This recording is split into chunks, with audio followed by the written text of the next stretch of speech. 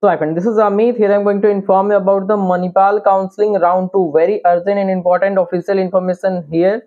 So, first of all, let me inform you about the schedule because that is very important. Then I will tell you the other updates. So, first of all, up to 20th, you have to pay the fee if you have got any seat in first round and you have paid the first installment. So, you have to make the payment of second installment. Here, the main important thing, if any student fails to make the payment either first installment or second installment, then your seat will be cancelled. If you have paid first installment and if you will not pay second installment, then your fee will be refunded back by deducting 10,000 and you will be out of the counseling process.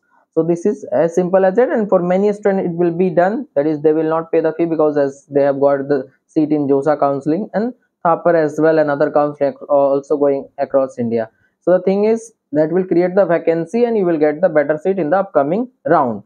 So next round, that is second round, 18 to 19, you have the chance to do the fresh registration if you haven't done the round one, or if you have done and you have not paid the fee, you want to register again, then again you have to pay 10,000. And already registered as student have got the seat and paid the fee. If you want to change the choices or add the choices, first of all the choices, that is change in the choices number, you can do that from 18 to 19. For that I am here to guide you completely. I'm providing you the number on the screen, but only for paid guidance. If you want my guidance, then only try to contact me.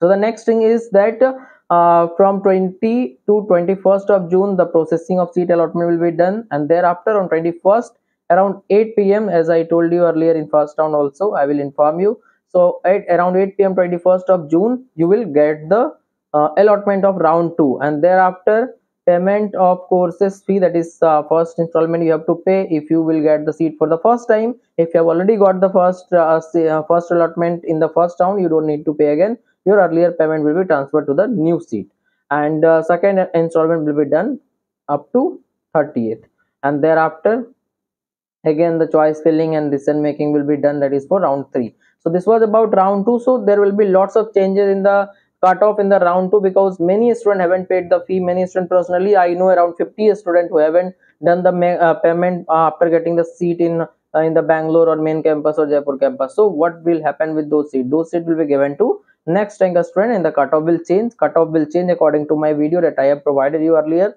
that is updated cutoff after round 1. You can check that video in the Manipal playlist of this same channel. So kindly subscribe the channel so you will not miss any update.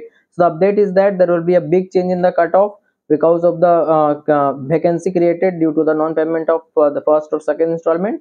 So it will have the opportunity for other student to get the seat at higher rank also, but you have to do the choice filling and decision making correctly, and up to the last I will guide you. Once you register, all the tips and tricks we will apply so that you can get the best, because there is no management quota in Manipal, in Bangalore campus of Manipal. So you have the better chance to get the seat up to the last. So hope you get my point clearly. Kindly subscribe the channel. Thank you.